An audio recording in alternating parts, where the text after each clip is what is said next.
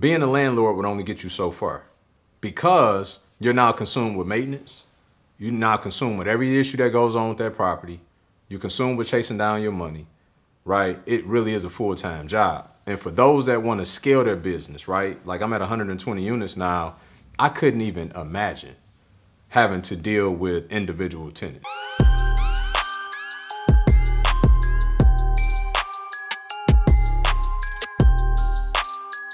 So in this video today, we're gonna talk about property management companies and should you use them, right? I think a lot of people go back and forth about this. Should I use them when I get 20 properties? Should I use them when I got one property? Should I not? The first question that you need to ask yourself though, do you wanna be a business owner or do you wanna be a landlord?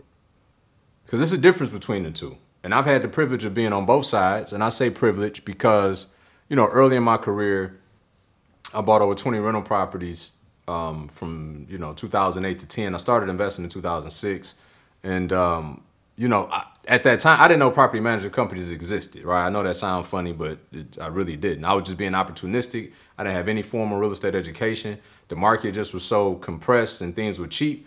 And what I do have is some common sense. If I could buy this for 10 grand and make $700 a month, sign me up, right? And so I bought many of my properties during the last market cycle, through that methodology.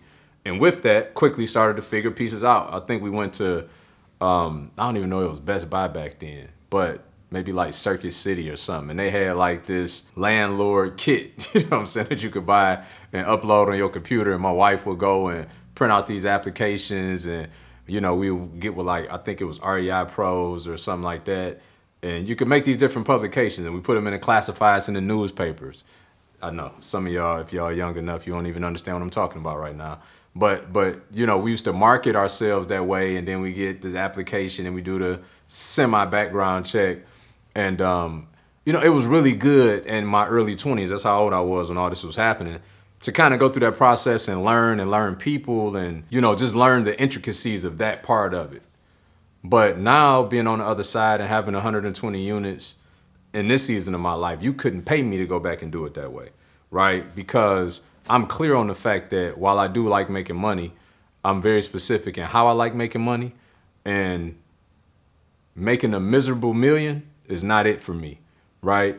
And so going back to that time, dealing with tenants, then I was blessed. I'm gonna be honest with y'all. I really, for all those years that I self-managed, all intents and purposes, listening to my colleagues and my peers, I really had a good run, okay? I really didn't have a lot of tenant issues.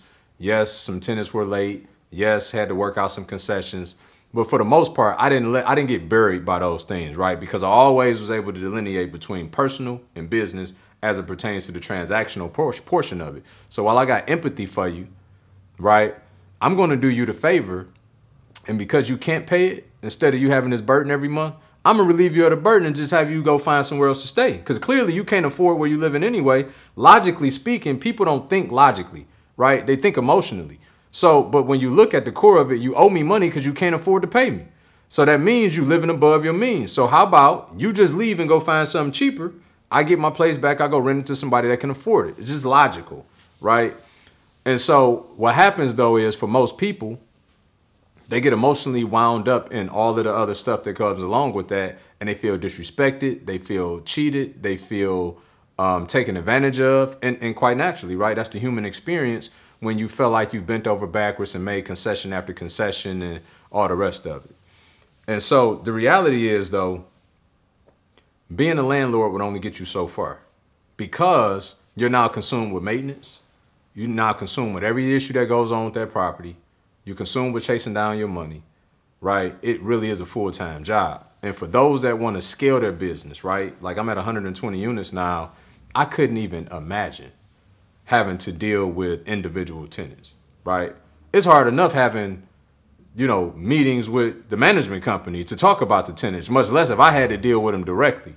And so when you look at it, most, they hem and haw about, I don't want to pay 8%. I don't want to pay 10%. Well, think about it though.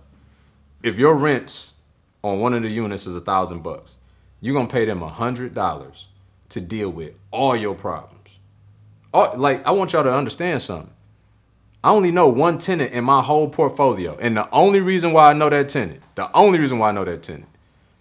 is because when I bought the building, I found out that he was somebody that grew up 4 houses from me. We were childhood friends. 20 years later, I never saw him. And then all of a sudden I buy this building and he living in it. That's the only tenant I know out of 120 units because I don't want to know any of them. Now, I always want to know what's going on so that I can make the objective decision. So what happens is tenants have issues. My property management company filters that information, makes it digestible, and then presents it to me as the owner so I can make an objective decision on what we should do with said tenant. Okay?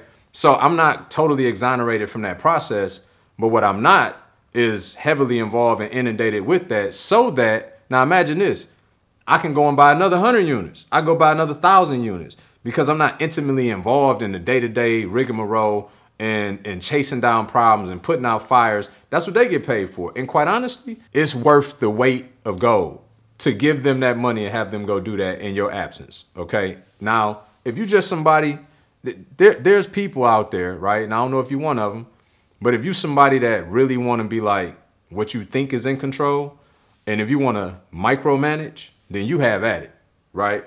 But I'm talking to those that really want to scale their portfolio. And even if you got one property right now, the question still becomes, right? Depending on what your 9 to 5 is, if you have one, or if you're a business owner, like, do you really want to deal with their problems? Because if you're that close to the situation and you are self-managing, you are dealing with their problems. It's no 2 ways about it. You're dealing with handyman issues, you know, then the guy went over there and all of a sudden, you know, he wasn't respectful, or at least that's what they say. And then you got to deal with that and address that issue.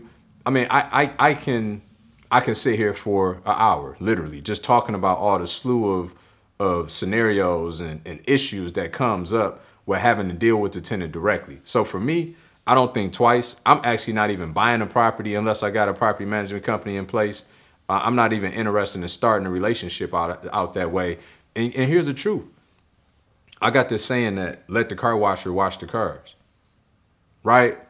Everybody is a subject matter expert in their own field. Property management companies are way more astute at vetting tenants, sourcing tenants, holding them accountable. Good property management companies. Let me put that disclaimer out there. They're much better equipped than I could ever be on my best day because this is what they do every day. They've had training. They've had 10,000 hours. They become a master at this. Let them do what they do best so that you can focus on doing what you do best, which is hopefully sourcing more deals, lining up more money, and expanding your portfolio. If you found this video helpful, please share it with a friend, hit the like and subscribe, and more importantly, turn the notification on so you get notified when I drop more content like this. I'll see you guys in the next video.